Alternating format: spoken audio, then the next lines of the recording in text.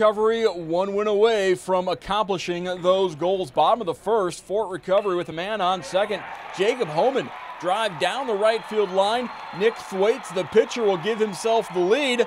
Fort Recovery up 1-0. Next batter, Hunter Bofman, pulls it into right field. Homan coming around a third, starting to run out of gas, but able to cross home plate. 2-0, Fort Recovery in front.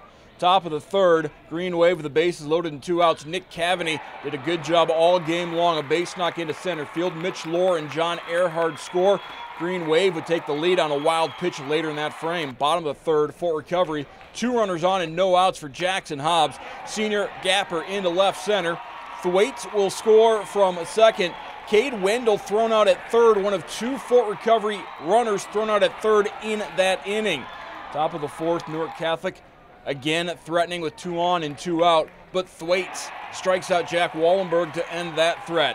Top of the fifth now, Green Wave again with runners on, and Tyler York goes opposite field. Noah Fedor will score from second, the go-ahead run, and Newark Catholic would add 3 more in that 5th inning.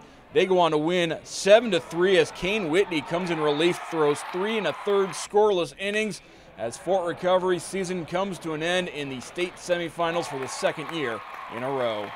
We started out well. They ended up with 11 hits, and we made a couple of errors. And I mean, they had the leadoff hitter on base 6 out of, I think, 7 times. And when you do that, that increases their chance of scoring probably 60%. And then when you boot an error in there, or 1 or 2 misplays, and the way they hit the ball, now all of a sudden they got 3 and 4 runs. And that was unfortunate for us today. We're happy with the fact that we're here. We're very happy with the fact that we're here. Are we disappointed with how the outcome of the day? Yes, we are. But we had a good season. We played well this year, and you know, we'll try our efforts next year.